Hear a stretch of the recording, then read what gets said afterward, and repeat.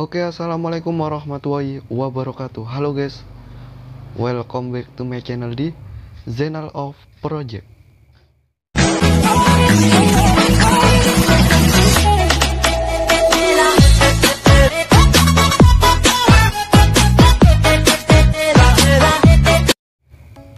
Oke, kali ini saya akan bagi tutorial prepaid saya ya, atau yang sering saya gunakan tapi nggak saya share-share, anjay.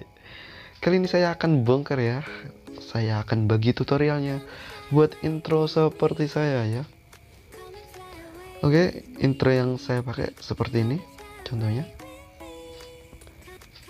Oke, sebelum dimulai tutorialnya, alangkah baiknya subscribe, like, share, and comment biar channel ini makin berkembang dan makin dikenal banyak orang ya guys. Makin dikenal banyak orang ya. Oke, langsung aja masuk ke tutorialnya guys, nggak banyak bacot ya. Kita pakai rasio 1:1 ini.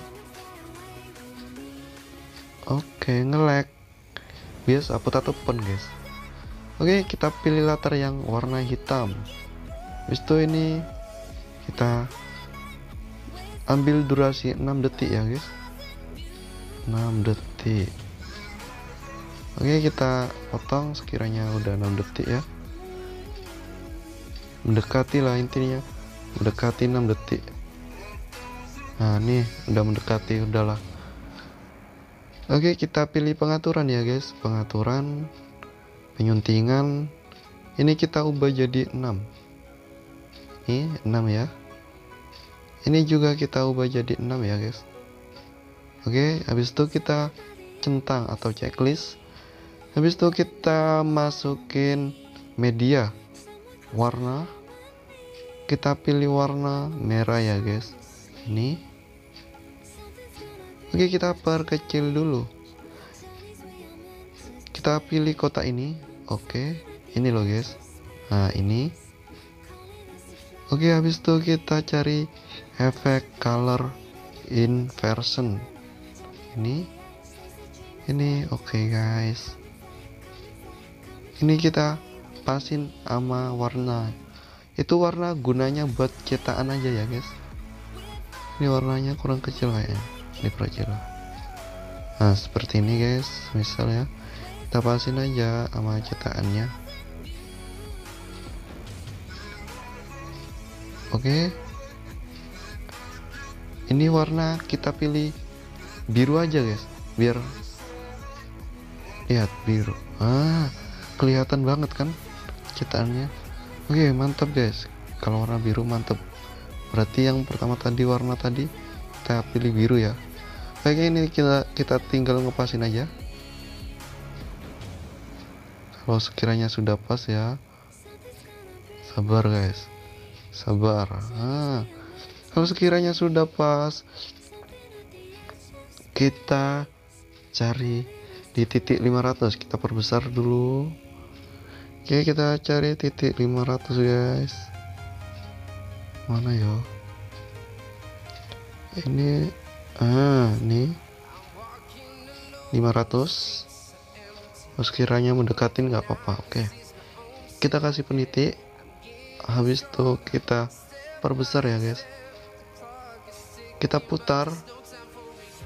Oke, putar besar lagi segini, sekiranya cukup ya. Oke, kita lihat cetakannya nih. Oke, kalau sudah pas guys, kita cari titik 250 nih, kita masukin efek lagi ya, efek color inversion. Mana ya ini? Oke kan? Oke, kita ini cetakannya kita putar ya, kayak gini. Oke, color inversionnya ini, color inversion kita pasin aja guys sama cetakannya. Oke, kita putar, kita pasin guys. Oke, sekiranya sudah pas kayak gini, kita kasih animasi masuk, tingkatkan ini. Oke, habis itu kita hapus ya guys pencetaknya, kita play dulu. Oke, kelamaan kayaknya, kita ganti durasi menjadi 0,5 ya guys. Oke, ini pas ya, kita cari. Nah ini sebelum jadi nih, kita masukkan mentahan ya guys, ntar bisa download di bawah. Oke, ini mentahannya, ini seperti bingkai ini. Oke, kita pindah ke belakang nih. Oke, kita kasih animasi masuk, mana ya, usap ke bawah atau seka ke bawah, seka ke atas dong, seka ke bawah nih. Durasinya 1 menit ya guys. Habis itu kita centang, kita duplikat. Oke, sampai sini paham kan? Kita ke belakang kan, kita ke belakang kan lagi. Animasi masuknya kita ubah jadi seka ke atas. Oke, habis itu centang, tekan lagi bingkainya, duplikat, kita putar kayak gini. Habis itu kita pindah ke belakang lagi, kita kasih animasi masuk, usap, seka ke bawah ya, seka ke bawah, centang. Habis itu kita tekan lagi yang ke samping tadi. Oke, yang bingkai ke samping itu, yang mereng itu loh, kita duplikat lagi, kita ke bawain lagi, pindah ke belakang, animasi masuknya kita seka ke atas, jadi saling berlawanan ya guys. Ntar jadinya kayak gini nih. Kita play dulu ya nih. Oke, kayak gitu ya.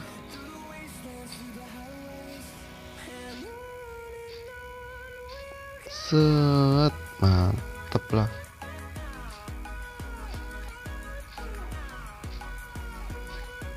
Oke, kalau sudah guys, anjir lupa 2000 years later. Oke, welcome back guys. Oke, bentar, kasih aku rehat bentar guys. Anjir. Jadi gini guys, tadi aku sebelum buat tutorial ini aku masak air buat kopi lah, tapi akunya lupa, malah aku buat video tutorial. Anjir, pas aku balik kan, airnya tahu-tahu sudah habis dan pancinya gosong. Anjir, ntar dimarahin mama ini, auto di bengkolang mama. Anjir, bodoh amat, dimarahin mama lah, bodoh amat lah. Baca. Oke, langsung aja lanjut ya tutorialnya. Sampai mana tadi? Oke, sampai sini ya. Habis itu kita tekan color inversion yang kedua ini. Nih, oke. Kita masukin teks Z ya. Semisal ZOP, Zainal of Project atau apa, kayak aku contohin Zainal of Project ya. Ini kita ganti fontnya guys. Kita cari di Latin, ini Latin. Terus semile NWV ini. Oke, kita pindah ke belakang, kita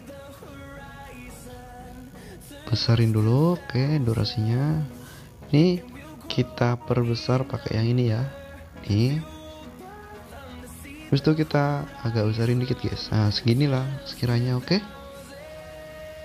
lah, masa gitu aja nggak paham. Oke, kita cari titik 850 guys, 850 mana ya, ini 850 ini. Oke, kita kasih kunci, habis itu kita cari lagi titik 1650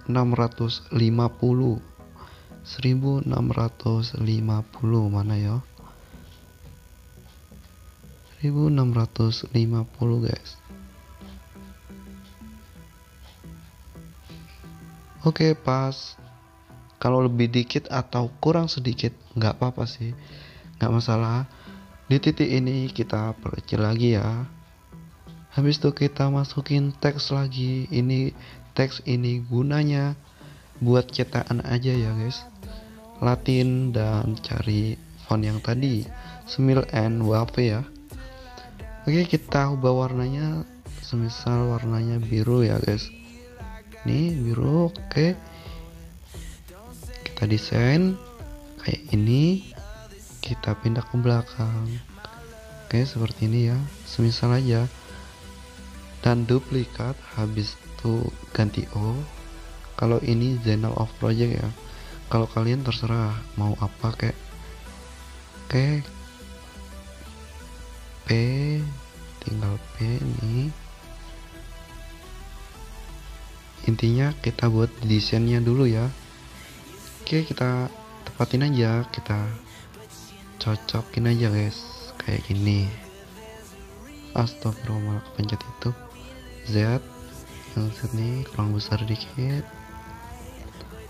Oke, kita pasin aja ya, pasin kayak gini. Oke, P nya kurang besar dikit. Oke deh, punya. Oke, sekiranya segini ya guys, kita pindah ke belakang semua. O, Z, dan P ini kita belakangin ya, pindah ke belakang. Habis itu nih kita duplikat aja, duplikat O. Oke, duplikat lagi P. Oke guys, paham kan sampai sini, paham kan? Oke, kita mulai dari awal. Yang ini, yang O kita pasin aja dulu. Oke, sekiranya segini ya guys. Oh, ada cara yang lebih simpel. Bentar, kita hapus dulu. Ini Z kan, kita perbesar dulu guys, perbesar. Ini cara yang lebih simpel ya. Oke, kita perbesar dulu. Nah, seperti ini. Kita tinggal duplikat aja O dan P. Oke, paham kan? Cari yang Z dulu. Ini O ya, ini Z. Oke, ini tepat Z ya. Kita tambahin 200, ini 1650 ditambah 200 jadi 1850 guys. Kita cari titiknya, ini kita kunci guys, kita gerakin ke cetakannya ya.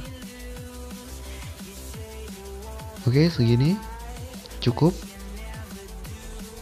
Kita cari yang O. Oke, ini oke, ini yang O ya. Kita kasih penitik dulu atau kunci, kita kasih kunci dulu. Kita tambahin 200 lagi jadi 2050 ya. Ini kita cari. Oke, mana ini? Nah, ini pas. Oke, kita ke bawain, kita pasin aja sama cetakannya ya guys. Oke, kita tinggal cari yang P. Ini yang P. Bukan P yang itu. Yang P yang putih. Yang bukan cetakan nih. Kita kasih kunci dulu. Habis itu kita tambah 200 lagi jadi 2250. Oke. Kayak gini. Kita pasin aja sama cetakannya ya. Nih seperti ini misalnya. Oke, kita tinggal hapus cetakannya ya guys. Ini yang ini cetakan kan. Oke, kita hapus dan kita hapus ya cetakannya. Habis kita hapus, font tadi kita ke belakangin semua, pindah ke belakang dan pindah ke belakang ya. Kita play dulu guys, biar nggak salah paham. Oke, gitu ya. Ini yang Z atau yang nantinya ke kiri, ya guys. Ini ntar ke kiri yang Z. Oke, ini yang ke kiri, ini Z nya yang ke kiri. Ini kita kasih putar berlawan.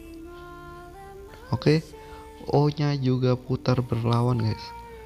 Ini putar berlawan, dan yang beda cuma yang P. Ini kita putar searah jarum jam. Oke, ntar jadinya kayak gini guys. Oke, kita geser aja pelan-pelan. Nih, oke, ZOP, mantap kan? Habis itu cara masukin namanya ya guys, atau teksnya yang asli, bukan yang singkatan. Oke, ini Z, nih kunci terakhir. Oke, kita tambahin teks lagi, semisal Zainal, Z adalah Zainal semisal ya. Nih bebas neone, dan tekan ini guys biar mudah. Oke, itu kita taruh sini. Nah, kayak gini. Kita tinggal nempatin aja guys. Oke, kalau sekiranya sudah tepat, kita kasih animasi masuk, geser ya, geser ke kiri, geser ke kanan ya. Ini durasinya 0,5 aja. Habis itu centang, malah pencet itu, ya ampun, mana tadi nih yang Zainal. Oke, kita pindah ke belakang, paling belakang ya. Oke, kita cari yang P dong, yang O dulu. Nih kunci yang terakhirnya ya guys. Oke, yang kunci terakhir, dan kita duplikat dari sini ya, dari yang Zainal. Habis itu kita pangkas kiri, ini off. Oke, ini. Oke, kita tepatin aja guys. Ini kita ubah animasi masuknya, tingkatkan ya. Oke, kayak gini. Habis itu kita cari kunci terakhirnya yang P ya. Yang P mana nih? Oke, ini kunci terakhirnya di sini. Kita duplikat lagi yang off ini. Kita pangkas kiri. Kita ubah jadi project. Oke. Oke, kita tepatin aja guys. Kita pindah ke belakang dulu. Oke, kita pasin fontnya biar nggak keluar dari logonya ya. Oke, misal seperti ini udah pas ya. Oke guys, ini kita ganti animasi masuknya, geser ke kiri ya. Seperti ini guys. Habis itu ini di ini loh, 2249, kita tambah 200 lagi jadi 200 dong, 2449 ya. 2449, mana 249. Oke, segini di sini ya. Kita duplikat lagi. Oke, kita pangkas kiri dan kita taruh sini. Kita ganti semisal kalian Lirikmaker ya, kalian tulis Lirikmaker.